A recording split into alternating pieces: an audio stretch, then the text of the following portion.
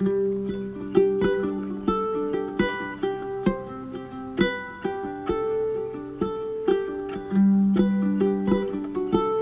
so glad that so many of you are here. I want to say thank you to my hosts that are digital, but present. It is a real honor to participate in First Wednesdays. I know I've learned quite a lot from other speakers at other times. So yeah, it's always an honor to be here. So I have some good old-fashioned images and slideshow. We're going to start with four American Muslim, notice that O, ladies.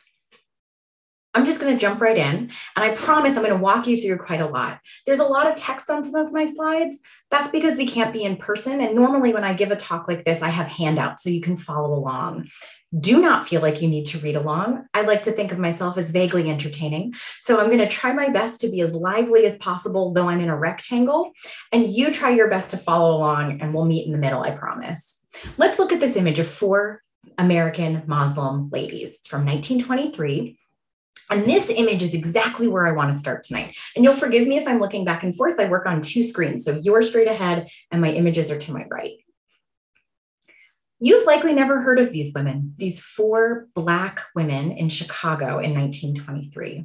You probably have never seen this image before, even though it was really widely circulated at the time.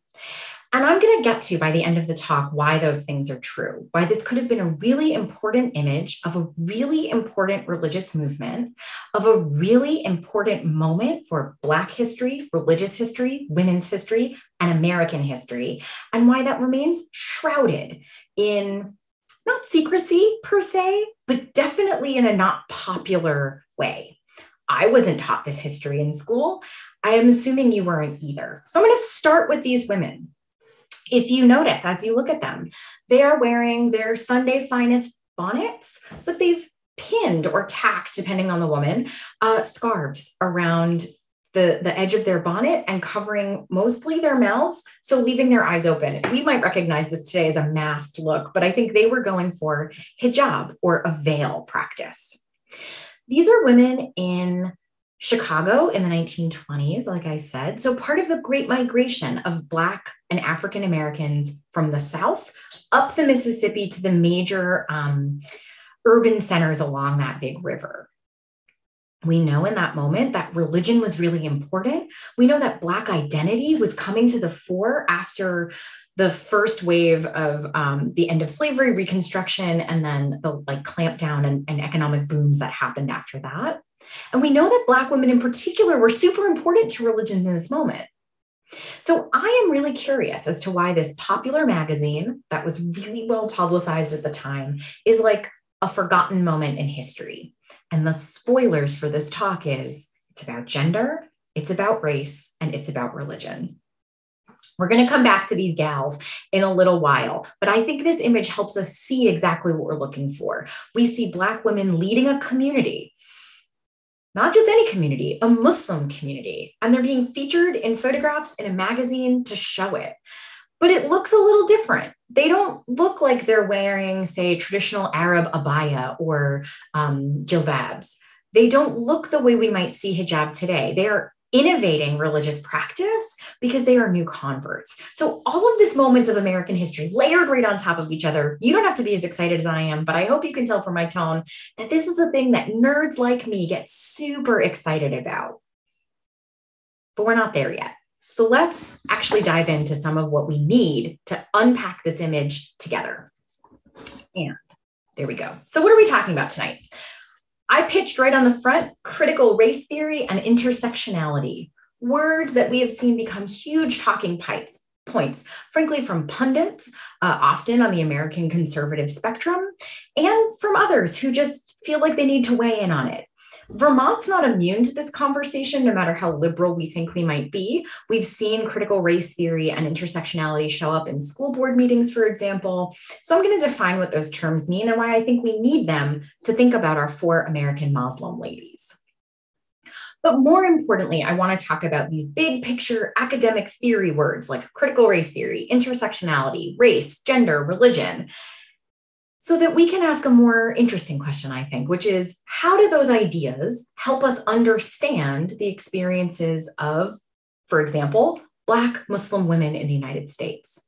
The second something like critical race theory becomes a fire-branded, politicized terminology, that means we've got to unpack it more than I would have liked when I pitched this talk maybe 7 or 8 months ago.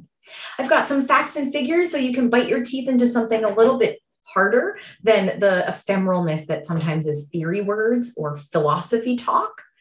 I've got some tangible examples. So we're going to come back to our 4 American Muslim ladies, and we're going to come back to some Muslim ladies in today's present.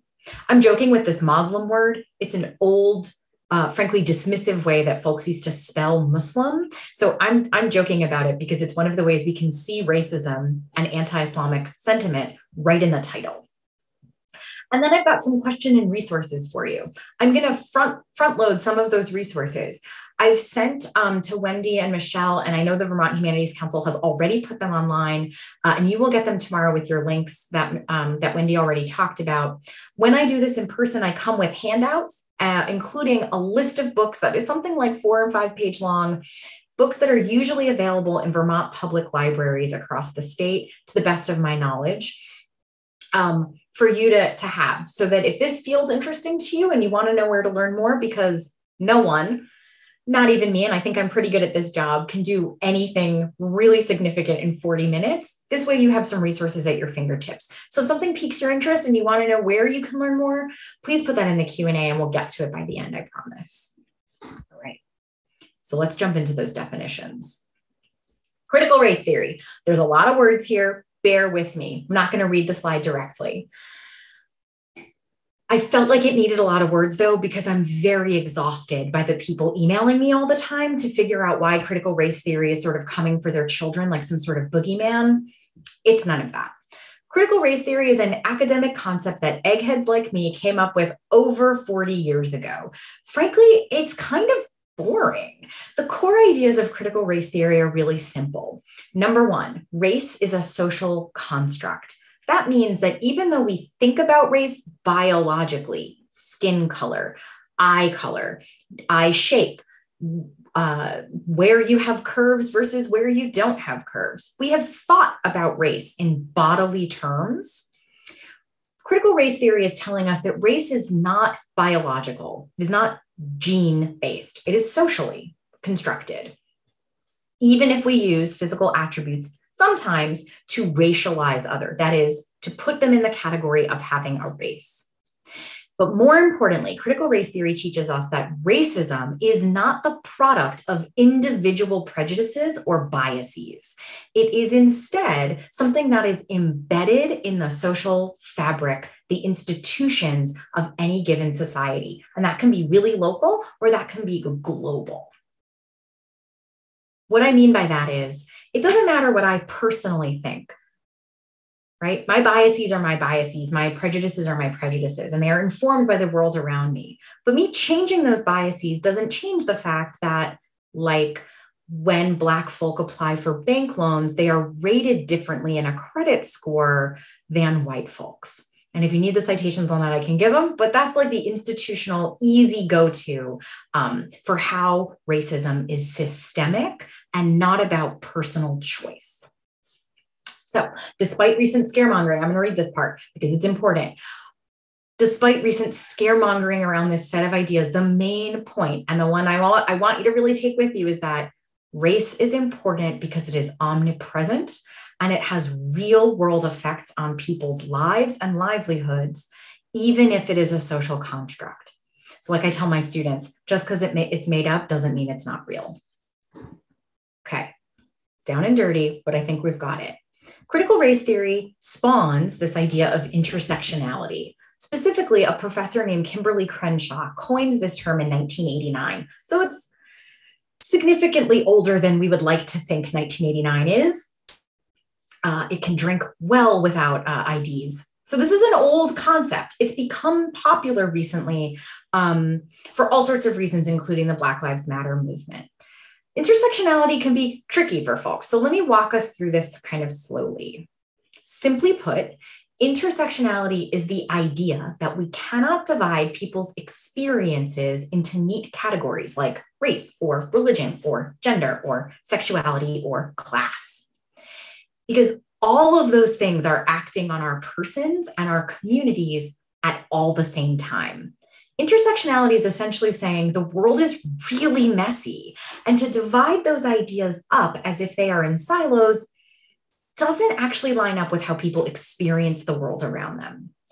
Crenshaw is an expert on Black women and Black women's access and Black women's access to legal spaces. So, shocking no one, perhaps, that's what her writing in 1989 is about.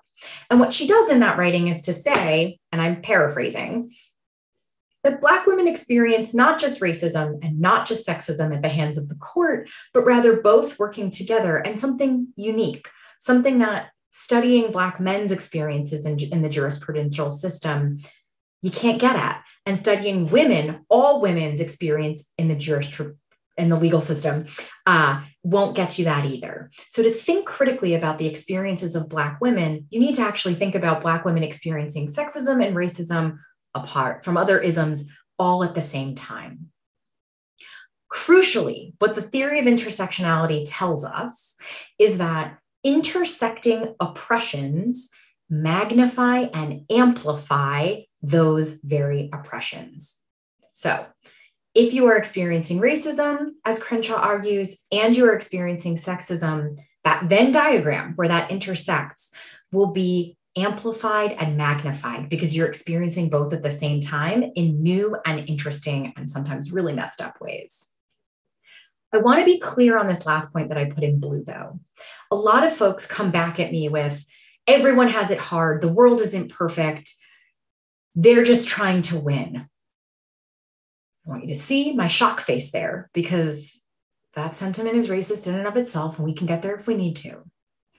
Intersectionality is not a theory of misery poker. That's what my grandmother used to call when you try to win it, having it the worst, misery poker. No one likes to ante in misery poker, she says. May she rest. No one wins here. And that's not Crenshaw's argument, and that's not the positionality of critical race theory.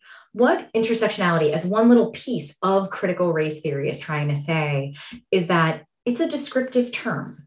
This is a way to better understand sociologically, scientifically, factually, historically. It's a better way to understand what's going on for Black women in a way that makes sure that we see them clearly without ignoring or dismissing their lived experiences. So this is not misery poker. I've had this conversation loads of times where someone says, right, Black women have it hard, but what about Arab women? Yes.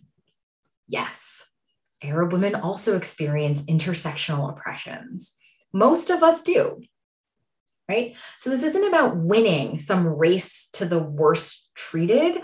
This is about being able to clearly articulate how and when those identities, sometimes of your own choosing and other times that are thrust upon you, and we'll get to that in a second, affect your ability to live and work and exist in the world. Okay. You don't know it, but you just did 2 seminars worth of college classes. So congratulations. We're going to keep going. Why do we care? This is the big part. So what, egghead? Why do we care about these silly words that have itchy on the end, like intersectionality, knows what's a made-up word? We care because describing our world accurately is important. For starters, that's where I come at this. I'm an expert on Islam, race, and racialization. I care that we're getting it right. I care also because all people have these identities. All people who lived in a racialized system have a race. All people have a gender. All people have class, have ability, have sexuality. So this isn't just about describing those people over there. It is about describing ourselves, wherever we fall in a racial, gender, sexuality, class, ability spectrum. I also want to make this about Islam, right? Because that's what you signed up for. Talk about Islam. Islam is the most ethnically and racially diverse religion in the world, and that is doubly true in the US. So Islam is the most racially and ethnically diverse religion in the world, and Islam is its most diverse in the United States. So we can't actually think about Islam in the United States without thinking about intersectionality. When we are thinking about Muslims, we have to think in terms of diversity, not uniformity. So if someone were to say to you, hey, Islam thinks X, Y, and Z, you with your special Humanities Council approved earbuds should be able to say, that smells like BS, because it's too diverse, ethnically, racially, age-wise too, but also those practices from around the world have never been stable. So deep breath, I'm about to destabilize us even further. Why do we care about gender? So I said that I was talking about race and gender and religion. So you just did race. We're going to pause for a second, and now we're going to talk about gender. I care about gender for the same reason we care about race. Everyone has a gender. We often think of gender and our ears hear women because we are taught to believe that men's bodies are neutral and therefore they do not have gender. But that, my dear friends, is a lie. Every body has gender, whether you identify as a man, a woman, a trans person, or as someone who's non-binary and wants to opt out of that system and refuse to engage in a male-female, man-woman binary. Everybody has gender. But also how we understand our bodies and how our communities and societies understand our bodies affect how we do religion, right? As a married woman who has children, I know that there are life cycle rights in my own faith tradition, which is Judaism, that are available to me that were not available to me when I was a young girl, or that were not available to me before I was a married woman or before I was a mother, right? My body and my identification with my body gives me access to different kinds of rituals and communities based on my gender. We can like that or not like that. That's not the point. The point is it's happening and it's real. The other last piece is that how others understand our gender affects community belonging. So lining up with my gender makes me feel really welcome. If you identify as trans, you might find more resistance in some religious communities than not, or you might go and create your own mosque, which is what folks have done in Chicago. So I want us to hear gender as another layer of social construct, bodies, impacting religion and identity all at the same time. So in case you're not counting, we've got like 4 balls in the air that we're juggling because people are messy. So religion is messy. I'm not going to clean it up. We're going to make it messier. What is Islam then? Okay.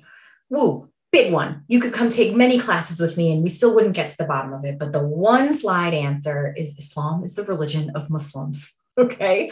Islam literally means to submit. So it comes from the same root word as salam or peace or hello, but it means to submit literally. Defining Islam in one simplistic way beyond literally in Arabic, it means to submit, is impossible and not something I recommend. For some Muslims, Islam is restrictive and uncomfortable, and we're walking away from our faith. For other Muslims, this is the best thing that has ever lived, and we're so excited to be Muslim, and it's great. For some Muslims, it's conservative. For some Muslims, it's progressive. For some folks, it's queer inclusive. For other folks, it's exclusionary. People are messy, so how people do Islam is inherently messy.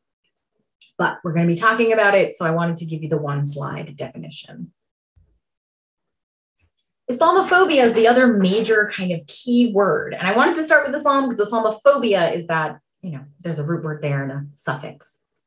Islamophobia is the common word, I'm sure you know, that we use to describe anti-Muslim hatred and attributes. So rhetoric, behavior, laws and ordinances, spaces, for example.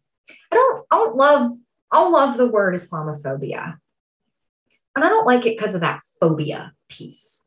It makes it seem like it's some sort of natural fear, like a reasonable response, like how I'm absolutely terrified of spiders, right?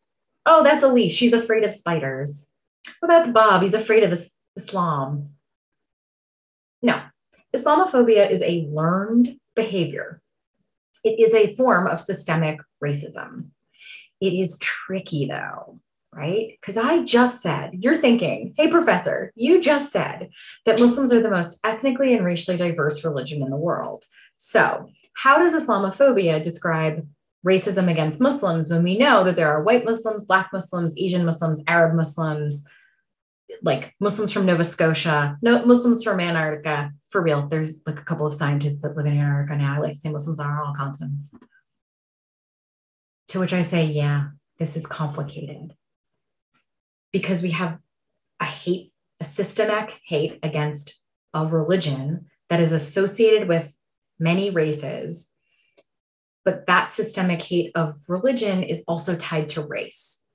So when I said this was messy, I wasn't joking. This is like I'm trying to bake and I picked up the flour by the wrong side and everything's all over my kitchen. It's messy. It doesn't mean we can't understand it, but it does mean that we need to hold multiple ideas at the same time. So I want to add this all up for you before I get to some examples. Islamophobia has different flavors. Gendered Islamophobia is the way we talk about the unique experiences of women who are Muslim who experience hate. We know that that's a thing because women who practice Islam sometimes choose to cover their heads. So they become visible markers of Muslim behavior, Muslim practice, Muslim identity, which means they've also become targets. And we're going to talk about that in a second. Gendered Islamophobia is thinking about Muslim women's unique experiences with Islamophobia and the way that it relates to women and not men. Usually. There is some gendered Islamophobia around queerness, but I'm going to stick with women because it's frankly the easiest examples. Anti-Black Islamophobia is at this intersection of anti-Muslim rhetoric and anti-Black rhetoric. So we see that when we see the FBI's, one of the first cases that the FBI ever took on was about infiltrating mosques in the 50s and 60s. So we see the surveillance of Black mosques happen at a higher rate than we do non-Black mosques. So we've got all of these different kinds of things coming together, I hope, right? This intersectionality thing is undergirding our whole understanding of how we think about Islamophobia, specifically, and I'll get there in a second, for women in this country, and especially Black women in this country. So I've got some cartoons for you because that was a lot of words all in a row. So here's what gendered Islamophobia looks like. One of the major things that folks often talk about when they talk about Muslim women is the veil, the burqa, the hijab. So I'm in the top middle. I'm going to talk about that one first. We see a woman wearing high heels and she has a black niqab on, niqab that just shows her eyes, and a woman who presents as white and is in like a regular skirt and a purple shirt. She's saying, you must be so restricted and uncomfortable. And doesn't this lady wearing a burqa say, I am, but I've only been wearing these heels for 20 minutes. So the joke there, right, is that this woman who's uncovered and presumably not Muslim is saying, the outfit you're wearing is so restricted. And this gal is saying, yeah, it's just the heels, man. Heels hurting is a universal experience of women who wear, or people who wear heels. So the joke is the gendered Islamophobia is about misunderstanding her choice of dress. On the right-hand side with this lady wearing a tank top who's pulling off the hijab of a woman, and she's yelling, hang in there, I'll free you. And she's saying, gah, right? So one of the things that gendered Islamophobia has often had as part of its hallmark is the way that Muslim women need saving. They need saving precisely from, as this image shows, liberated white women. That's a form of Islamophobia, right? We're assuming that those Muslim women can't possibly be making their own choices, and we're assuming that their men oppress them. And the only people who could save them are those of us who are free. On the bottom, we have the same idea, right? Both of these women, the woman in the bikini and the woman in the burqa, are saying the other is oppressed because of the way she's forced to dress, which is asking us to confront sexism in our own communities, but also to question our assumptions about what freedom might look like.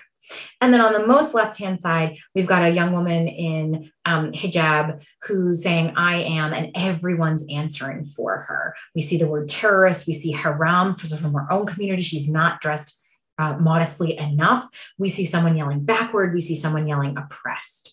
So those are the ways that we see women as this classic representation of the gendered experience of Islamophobia, all of which having to do with the veil, because that's what I picked up and wanted to show you, because we know that veiling actually predicts hate crimes, which is where we're going next. Hang on. No one said this was going to be fun, did they? Because they lied. I want to talk about some facts and figures. So if you don't know what we're talking about here, and the reason I'm bouncing around in terms of what Muslims are and who they are, there are about 1.6 billion Muslims in the world. That but nearly 2/3 of those Muslims live in Asia. So our understanding of Muslims as maybe Arab or brown, we got to unpack that. Most Muslims live in Asia. Most Muslims do not speak Arabic as their first language. Most Muslims do not identify as Arab. So when we think of the Middle East as especially Muslim, that's true in a per capita way, but it's not true in a global population way. Muslims don't just live in the Mideast and Asia. So sizable Muslim communities are around the world. The facts here that I want you to pay attention to is that Islam is the largest religion in Africa, and Africa is one of the most populous continents that there is. North American Muslim communities are growing, and they're growing in communities of color predominantly. So when we think about Muslims, we have to think, obviously, diversity, but I'm hammering home this idea that we need to think about race and gender, and especially Blackness. We tend to write off Africa, and particularly sub-Saharan Africa, as being Islamic or having a high Muslim population. I'm urging us not to do that. In the US, there's a plurality of Muslims that identify as white, so something like 41%. But white's a weird category, as Neda Magbole teaches us in The Limits of Whiteness, which is a fabulous book, highly recommend. White includes categories like Arab and Iranian, so people that are routinely stopped at the TSA in an airport. So folks that we might not readily identify as white, whose names bar them from white privilege, are counted in the census as white. So when we think about white Muslims, I want us to not think like necessarily Europe or white converts. I want us to think that that category includes folks that are a little bit, it's an itchy category is the way I describe it. 3 in 10 American Muslims are Asian, which includes South Asia, so Pakistan, India, Bangladesh. And 1/5 of American Muslims identify as Black or African American. And those things aren't exactly the same, but I'll use both here. So if we're thinking about race and Islam, we can't ignore Blackness and anti-Blackness and the way that those racialized positions affect people's ability to fit in, to pray, their safety, their livelihoods. But folks don't always know about Islam in the US, so let's talk about it.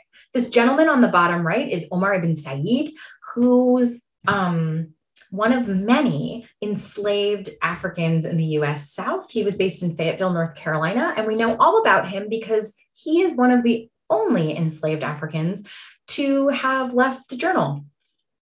And if this was class, I'd say, what language was that journal in, everybody? And everyone would say, I don't know, English. It's so interesting that he could read. I was taught enslaved people weren't taught to read. And I'd say, you're right, except he was educated from West Africa. And so he wrote Arabic. So his entire journal, one of the earliest examples and one of the earliest examples we have in the first person from an enslaved person is actually an Arabic language journal by Omar ibn Said, who a team of scholars at the University of North Carolina believe was an imam before he was captured and sold into slavery. So we know that Islam in the United States and Black Islam in the United States predates the United States. Right? Predates when the United States was the United States, because the slave trade is older than that. Up to 30% of enslaved Africans were thought to be Muslim, but those estimates are obviously estimates because it's not as if folks maintaining slaver boats and things like that were kind of keeping track along the way. And because once arriving in the South, predominantly, folks were encouraged and sometimes threatened if they didn't practice Christianity. So there was a lot of clandestine practices around Islam in the United States, particularly Black Islam.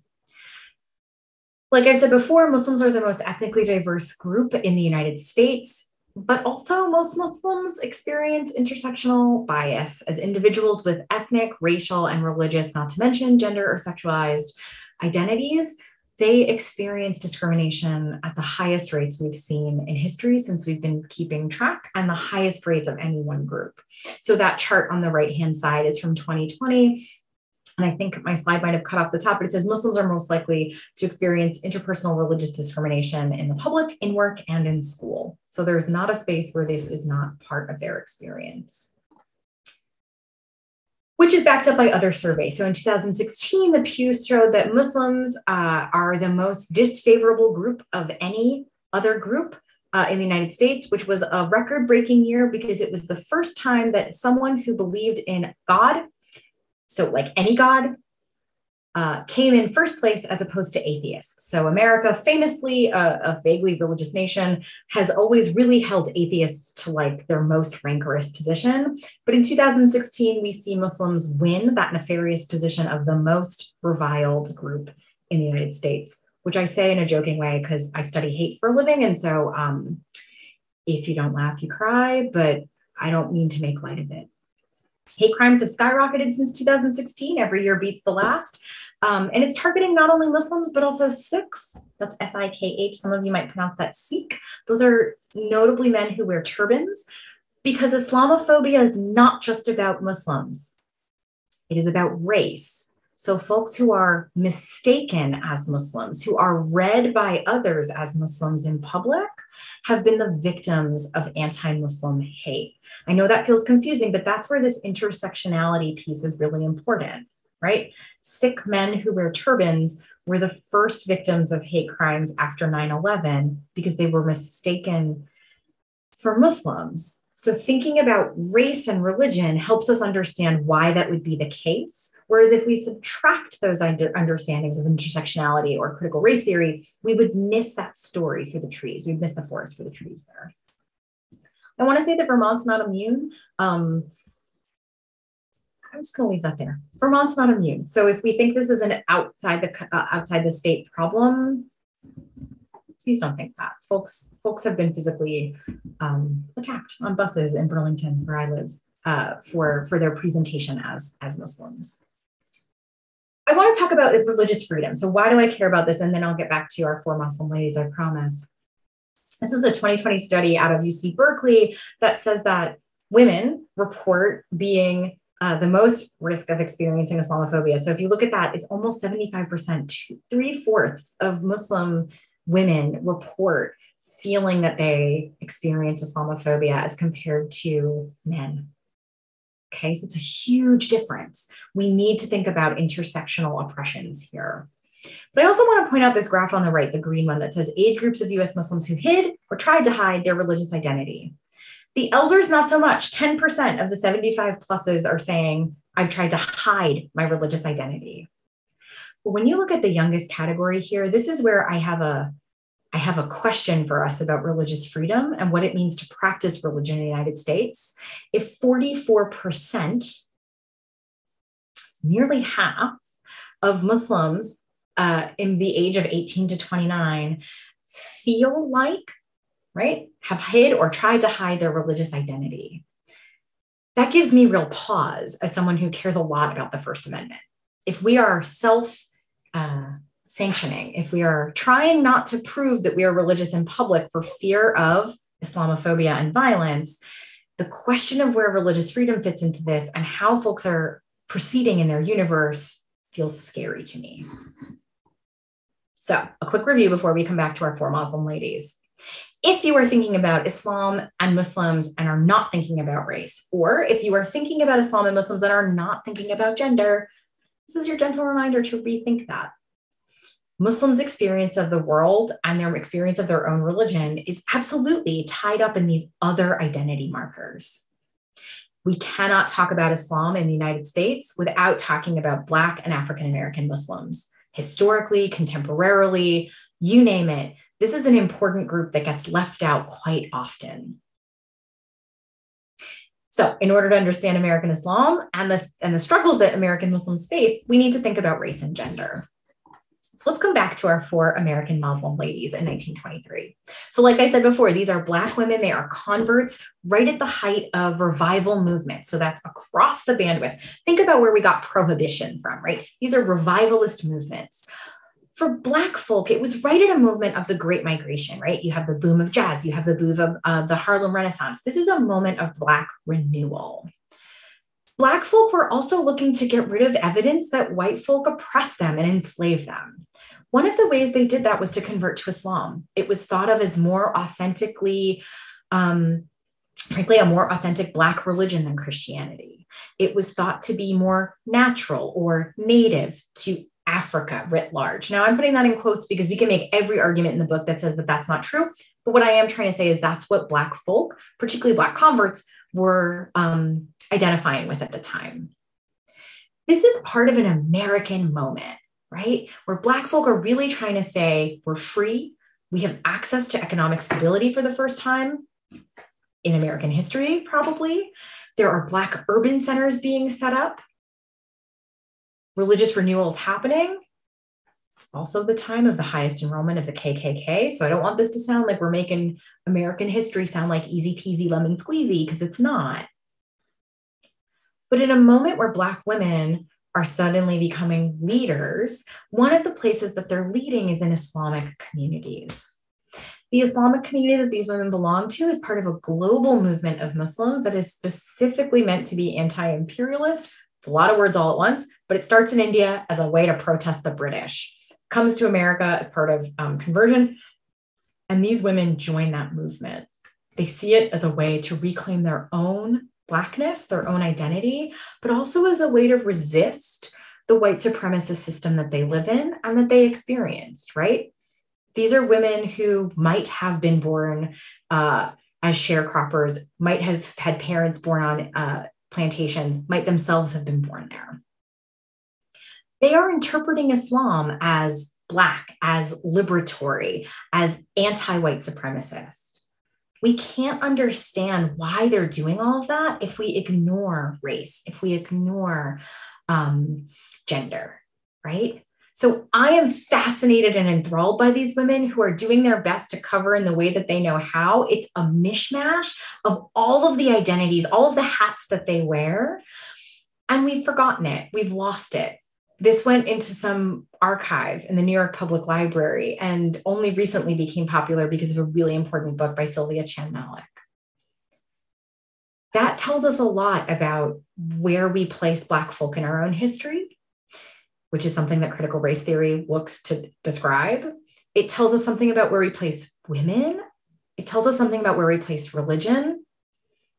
So I care a lot about all those pieces, and I hope you can see that Venn diagram that I'm trying to draw for you of intersectionality and why we care about the intersections, and then who gets lost, but also whose stories do we misinterpret from not understanding. Lest you think I was going to leave you in 1923, I want to talk a little bit about Black women today. This was from a leadership meeting in New York City, I think in 2019, I forget. Of Black Muslim women who were leaders across their field. So we had fashion designers and animators and politicians and authors and religious leaders and professors, you name it, women leading their fields at this big conference about why Black Muslim women were still not being invited to things like the White House Commission on Religious Freedom, like the UN's Commission on Religious Freedom or Islamophobia or hate. They're still leaders in their own communities, but are often overlooked by systems of power. And there's internal and external experiences of anti-Blackness here. So often within Muslim communities, there's a prioritization of Arab identities over Black identities, which isn't to say that Black folk can't be Arabs, because ethnicity is complicated, but there is a hierarchy within the community that has to do with anti-Blackness at home and abroad. And then there's the experience of anti-Muslim sentiment from non-Muslims, or the expectation that Black Muslims are somehow new or converts or lesser. So it's messy as all get out. But a 2020 study showed that if we were to predict who would be the victim of a hate crime, it is a Black Muslim woman who chooses to wear a veil, which is a really dour note to end on. But I want us to think about what we're missing if we're not paying attention to intersectional oppression and if we're misinterpreting critical race theory. Black Muslim women dressed like these women who wear hijab are the most likely targets of hate crimes across the board. That should give us pause as folks who, I'm assuming you're on this team, want something better for our communities, our neighbors, our futures, ourselves. So what? Why does any of this matter? Well, it matters for this common good question that I tried to bring up. It matters so that we're better educated citizens. It matters so that we can better help our neighbors, address our problems, address our histories.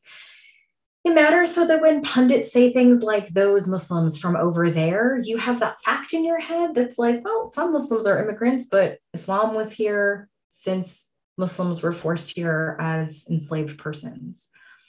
I think it matters to me that we get our history and our communities right, even if it's messy and complicated. And at the end of the sentence, we almost always have to say, I'm not sure.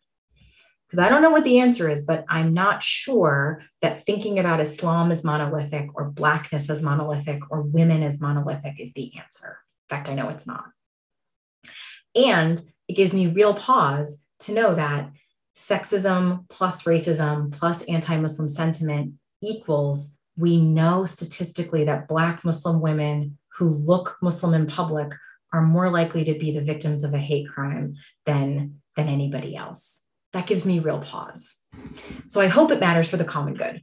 I hope when we know better, we can do better, to paraphrase. Okay, so let's talk and resources. I am ready for questions. I hope that wasn't too long, Wendy and Michelle, and I'm happy to defer to you and how we want to do Q&A. And as I said, there's resources in a handout, and I am sadly an egghead. So I'm like a walking bibliography, if that's useful to you. And if not, you could just tell me to be quiet. I'll listen. Thank you so much for your attention. Thank you. We do have a question, and I do think people will probably want to hear about resources from you.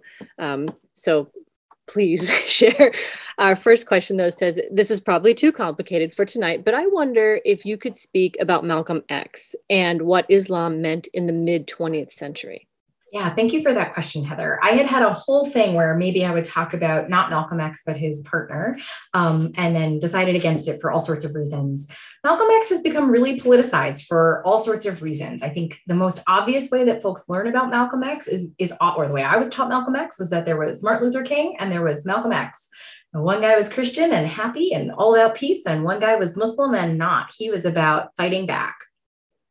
That dichotomy is really dumb. So I want to say that out loud. Like, I don't like that dichotomy. It's ahistorical. It doesn't actually line up. They were friends. Like, it doesn't work out. What Islam meant in the mid-20th century, especially to Black folk, was a way, again, to reclaim roots. So after World War II, we see a huge boom of Black people who were like, this is not it. I did not sacrifice myself. I did not sacrifice my son, my uncle, my brother for a war about what, right? Like freeing other communities in Europe to only come home and be redlined into property that didn't work, to be discriminated against, to have Jim Crow on our backs. So Malcolm X is part of a movement in the mid-20th century that says Islam gives us more of our ability to be Black than does Christianity. And you can debate that as much as you want in your own communities and whether or not Christianity feels Black. And there are loads of Black Christians, so not everybody felt this way. But loads of Black folk, Malcolm X included, felt like Islam could give a better and more inclusive and more authentic experience for themselves. And it spreads in urban community centers, particularly through the Nation of Islam, which was a self-articulation of Black religion using Islam as its basis. I don't want to go too much further than that, but the way that Malcolm X becomes politicized has a lot to do with the fact that he was kind of unapologetic about how racism worked and affected him. And some of his followers took that further, but also because he's hard to stomach, honestly. I think Malcolm X prefigures a lot of what gets labeled now as cancel culture, which I have other thoughts about and don't want to get down that rabbit hole. But I think Malcolm X prefigured some of that, where he was willing to say, like, I don't want to throw the baby out with the bathwater, but this is filthy. And we can't get anywhere unless we acknowledge just how filthy it is. And I'm not interested in the rose-colored glasses of glossing that over. The other thing that Malcolm X did was he popularized Hajj. So his autobiography of Malcolm X, he has this chapter on Hajj. the pilgrimage to Mecca. And a lot of Americans had never heard of it before because it was a specialized thing. And so he popularizes this idea. And in that chapter of his autobiography, he says that in Mecca was the first place he didn't feel like he had a color because everyone around him was not white. It was a space of all the colors of the world, white people, Black people, brown people. And it was the first time he didn't feel racism. So a lot of Black Americans latched onto that as like, whoa, Islam can do that for me? I don't feel that way in my church. Because again, and I'm forgetting whose line it is. I think it was Dr. King, but I don't remember. So the quote is, Sunday at 10 is the most segregated hour in America, because there's white churches and Black churches. And here comes Malcolm X saying, but Islam didn't make me feel that way. And so you see this boom of Black Muslim identification. I spoke for too long. It's a fascinating question. There's loads of books on it. High recommend anything by Edward Curtis IV. He's a scholar out of Indiana University who is the world's leading expert on Black American Islam. And he's written a lot. He has a website that's like super, super accessible. So his stuff is great. And I know that his book, Muslims in America, is in at least the Fletcher Free Library here in Burlington. So I imagine it's ILL-able wherever you are. Thank you. On that note, I know that viewers are going to get a link to your PDF of your list of resources. But if they don't click on it, or if they just kind of want the hot take, like what are your favorite go-tos? Edward Curtis is really one of my favorite authors. Sylvia Chan Malik, so it's CHAN-MALIK, has a wonderful book called Being Muslim, and it's all about women of color in the United States practicing Islam. Actually, The Four Muslim Ladies is a ripoff from her book, with permission. I know her, it's citation. But she's also someone, both Professor Curtis and Chan Malik are public scholars. So like me, they have a lot of things that are links. And if you Google them, there's videos of them talking. You don't have to buy their book or be a scholar to interact with them. I will shamelessly plug my own podcast, Keeping It 101. If you can handle me and you're not totally turned off, we have a whole season on race and religion. Some of it's about Islam, some of it's about Christianity, some of it's about religions you probably haven't heard of from around the world. But it's all about race and religion. And that's just at keepingit101.com. And then there's a Black Muslim woman duo that has a podcast called Identity Politics Pod, where they talk about the issues they face as Black Muslim women. And sometimes it's inside baseball. So if you don't identify as a Black Muslim woman, sometimes that might not be for you. But most of the time it's like, hey, this is my experience. I'm from Atlanta. Here's this community that I've been a part of. Here's what it's like to go through the world. I think one of them is a social worker and one of them is involved in politics. I think she does like think tank things, but it's a really interesting, young, I'll admit it's young. They're in their early to mid 20s. And so they kind of jibber jabber in a way that feels young to me. But it's really engaging. And again, I like podcasts because you can listen to what you want, fast forward through what you don't, and you don't need to pay for it. You don't need to have access to that anywhere. Could you give a quick example of like something that they might talk about on that podcast, like an example of what experience they might have had going through the day? Yeah. So one of the episodes that I teach, that I'm blanking on what number it is all about how Black Muslims break fast at Ramadan. So the month of Ramadan, Muslims fast from sunup to sunset. And at the end of the day, you break your fast. And that there are different food traditions for Black Muslims. And so they talk about going to a predominantly Asian mosque and feeling really left out because the food that they wanted wasn't food that was there. And the elders in that community had a pretty, let's say, lukewarm feeling about Black folk. And so they were experiencing racism in their own mosque space from other Muslims, but also wanted to be there because that's what they wanted to be there for, right? Like it was their holiday, they wanted to be there. So it was this complicated conversation of, I didn't have anywhere else to go. I was in college. This was the place I was going. I really wanted this food. They didn't have it. And then when I said why I wanted this food, they made me feel lesser because I'm not racially or ethnically the same as the majority of what that mosque had been. So it's a complex take, but they're fun and funny. And again, I think sometimes personal narratives help us connect better than just some egghead telling you what's what. I agree. Yeah. Thank you. Do we have any more questions from our crowd today? What is one of your most common questions? I get a lot, what can we do? Because I love to assume the best of my audiences. So what can we do is you can listen to people when they tell you what their experience is, and you can listen to folks when they ask what they need. So, so like that sounds really basic, but I think like if we want the world to be better, we have to stop assuming that we know best and instead listen to the folks who say, right, like those cartoons of you must be oppressed, let me take your hijab. Most women in the United States who choose to cover do so knowing that it makes them a target against of hate. So they're not oppressed. In fact, they are brave as hell for riding a public bus wearing hijab, knowing that it's going to be microaggressions, macroaggressions, and possibly violence for doing so. So I think feeling like, oh, that woman must be oppressed is like the feeling I want us to think, oh, do we really feel that way? Or why do I feel that way? What's undergirding my space? Because I think when folks cover, they're not asking for help. They're telling you they're Muslim and they're doing it for their own piety. It's a staggering statistic, the 70-some%. Yeah, really staggering. Yeah, it is staggering. We do have a couple more questions. Have you directly had a conversation with a white supremacist on any of the amazing topics you have covered so brilliantly tonight?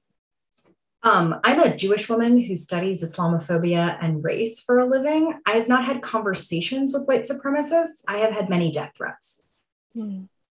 So I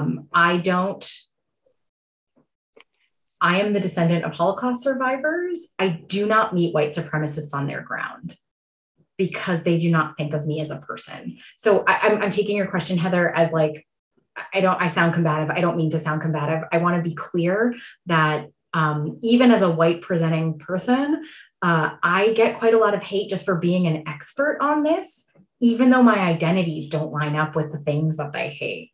So conversation, no. Interaction, yeah. Positive, no way. Yeah, so I'll leave it at that. Okay. Someone says, curious your thoughts about Quebec's Bill 21, which among other things bans wearing of certain, quote, religious symbols for those working in certain public sector service sectors. Yeah, I have a lot of thoughts about it. The too long, don't have time for it is, it's rooted in a real understanding of Quebec and of like Quebecois-ness as being inherently white and inherently Christian.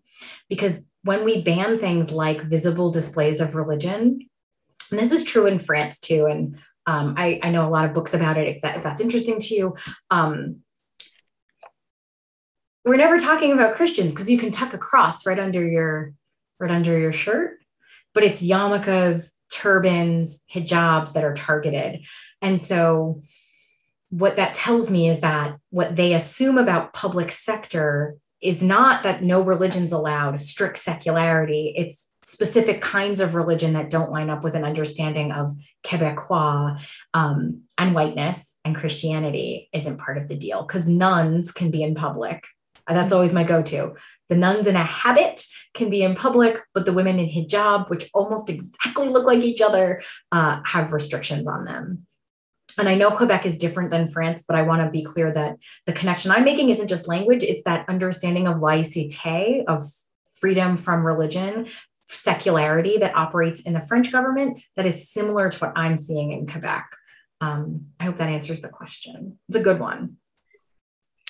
Here's our last question. How does the idea of the belief regarding class, et cetera, equality factor into your analysis? I'm not sure what we mean by belief, but I think that intersectionality as a framework helps me think that we need to think about these things all the time, right? So, wealthy Black women who are Muslim have different access to resources than poor Black Muslim women.